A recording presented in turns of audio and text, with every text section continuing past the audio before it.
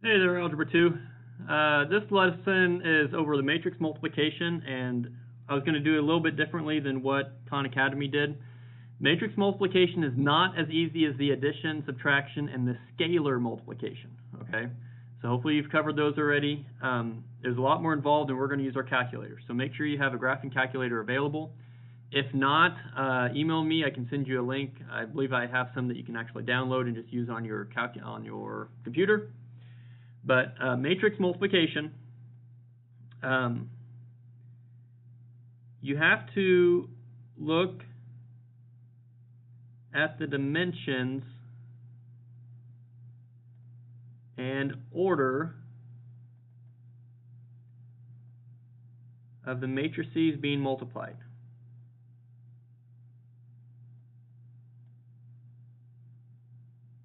Okay?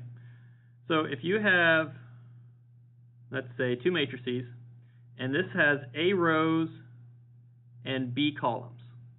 Okay, so we have A rows and B columns, and we're multiplying it by something that has to have B rows and C columns. Remember, it's rows by columns, rows by columns. These two values right here, in order to multiply these two, they have to be the same. Okay, so those two numbers have to be the same in this order. These outside ones, these are going to be the dimensions or the order of your answer. So if you take an A by B matrix, multiply with a B times C matrix, your final answer is going to be an A by C matrix, A rows and C columns. So I'm going to work one out by hand, and then I'll show you how to do some of this on the calculator. Okay, so let's say we have 1, 5, -3, 8, 2, 4. That's a 2 by 3 matrix. So that means I need to multiply it by, let's say, a 3 by 1 matrix. This is 4, -2, and 7. So I can do this because these two are the same number. They have to be the same. Now my answer is going to be a 2 by 1 matrix. And what you do is you take your rows from this matrix times the columns by this matrix. So I'm going to take a row. This is row 1 and this is row 2. Here I just have one column, column 1. I have to take each row times each column. And what I do, now I start looking at individual points. Whenever I move over in a row, I have to move down. And I'm going to multiply those, and then I add each part. So just for this first answer, 2 by 1, I'm only going to have two answers here. So just for this first answer, I have to take 1 times the 4, 1 times the 4. I'm going to move over and I move down. I have to add 5 times the -2.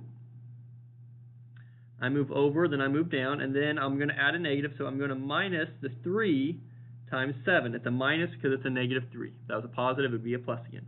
So 1 times 4 is 4. So I get 4 minus 10 minus 21. So -6, -27. That is my first answer right there. So all of that went right there.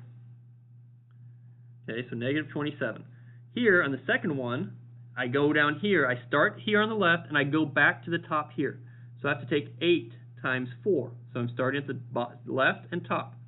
8 times 4 plus 2 times -2 plus 4 times 7. So notice I moved over and I moved down. So 8 times 4, 2 times -2, 4 times 7. So we got 32 minus 4, that's 28, plus 28, 56. And that would be your solution matrix. Okay, so you move over, you move down.